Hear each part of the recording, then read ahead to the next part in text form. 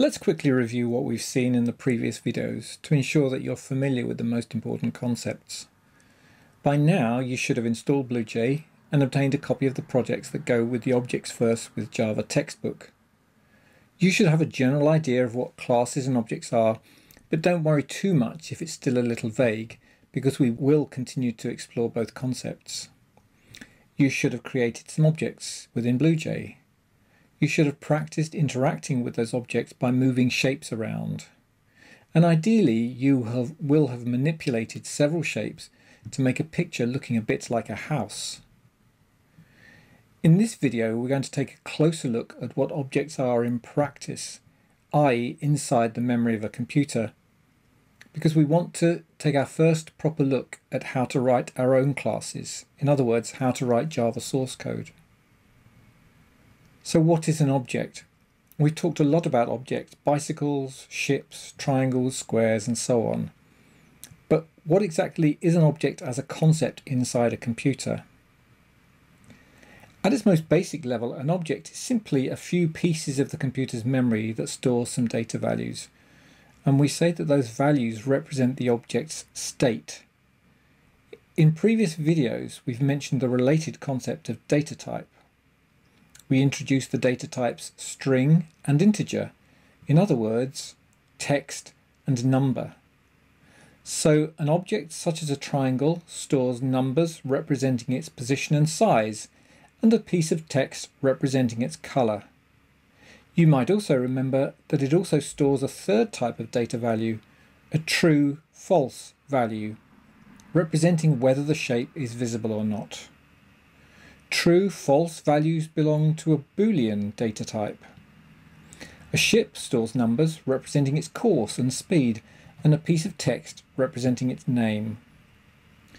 It turns out that we can write programs to solve many real-world problems using just a handful of basic types such as strings, numbers, and Boolean values, and we're going to explore the first steps in doing that in this and the next few videos. Within BlueJ, you interact with the various objects you create by invoking or calling methods on them, such as make visible, move left, change size, and so on. What is a method? A method is simply a way of interacting with an object in order either to ask about the data values it is storing or to change the values it is storing. In other words, to ask about its current state or to change its state. For any particular object, methods limit the number of ways in which we can interact with it. For instance, we can change the size of a triangle because it has a change size method, but we cannot change the size of a ship because it doesn't have a change size method. Conversely, we can set the course a ship is to follow because it has a set course method, but it would not make sense to set the course on a triangle. How do these differences between objects such as triangles and ships come about? It's because they're created from different classes, and those classes contain the source code for both the data that its instances must store and the methods they must respond to. Let's take a quick look at some source code to give you an insight into what this means in practice. Here's the house project with the familiar set of classes that we've seen a few times already. I'm going to create a triangle, use its default name, and bring up an inspector. What we see in the inspector are some integer data values, a string data value, and a Boolean or true-false data value. So the current set of values we see represented here are the current state of this triangle object. Some of the ways in which we can interact with those data values are to call methods of the triangle. So we can see we've got things like change color, change size, make invisible, make visible, and so on. So these methods and the data values that we see in the inspector are there because of the source code that we've written for the triangle class over here. And we can see that if we open up the source code of the triangle class. So here it is. And what we see near the beginning of the class is a set of definitions for height, width, X position, Y position, color, and is visible. And each one of those corresponds to an element that we see inside the inspector of the triangle object. So it's the fact that these source code elements are here inside the class definition that causes these definitions with particular data types to appear here within the inspector. And similarly, if we look further through the source code, we can see here is something called a constructor. We'll learn more about that later on. But here we're seeing the initialization of the state of a triangle object. So these particular data values are here because the source code sets those particular values to be the initial state of a triangle object when it's created. And if we look further down within the source code, we can see some of the methods that we've already been invoking on triangle objects prior to this point.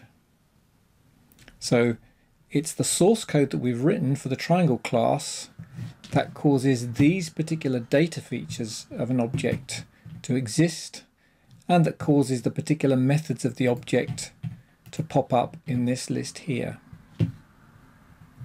So let's this time create a circle. Again, we'll accept the default name. We'll bring up the inspector for a circle, and if we put it side by side for comparison, we'll see that although it has X position, Y position, color, and is visible, which are 4 of the data values we saw inside the triangle, it has its own distinctive diameter. So part of a circle's definition, part of its state, is its current diameter. But that will be meaningless for a triangle. Triangles don't have diameters. We can pop up the source code of circle, and just as we might expect,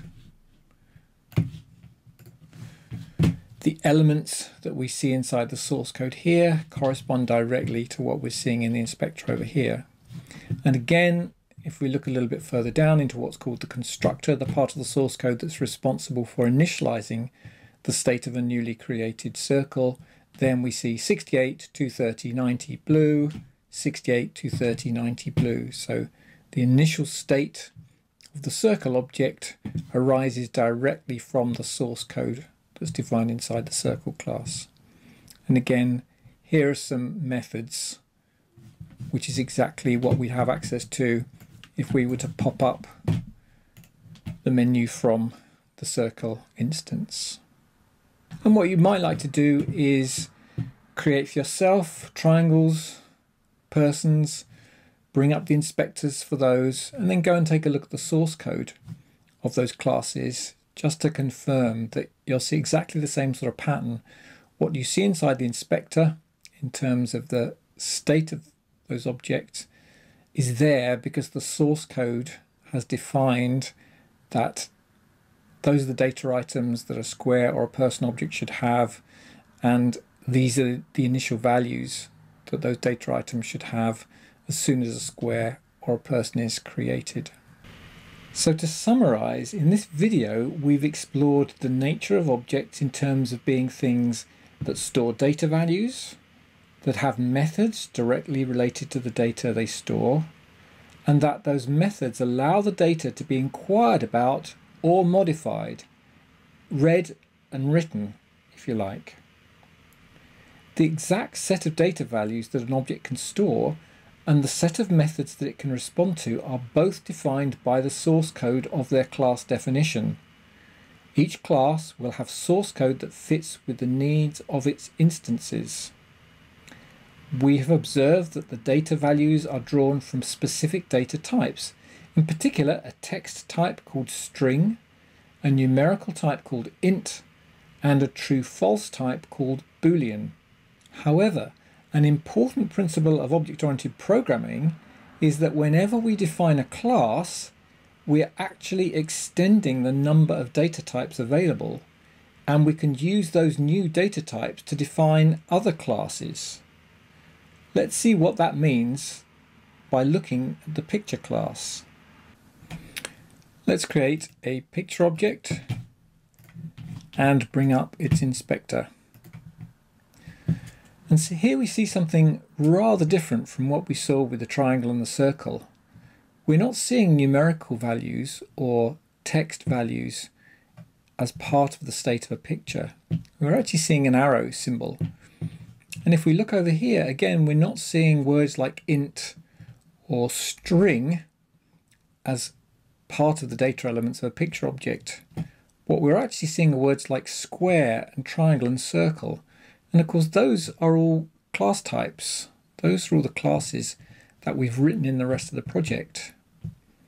And so what this means is that when we create a picture object, a number of squares, triangles, and circles get created as part of the picture object. In other words, a picture object is a composite of instances of other classes. So in effect, by defining square, triangle, and circle, we've introduced new data types into the Java language, and we can define data items in other objects in terms of our own classes. That's a very powerful feature of the language. So let's look at the source code of picture and see how that works in practice. So here we're seeing square, triangle, circle, boolean, corresponding exactly to what we see in the inspector.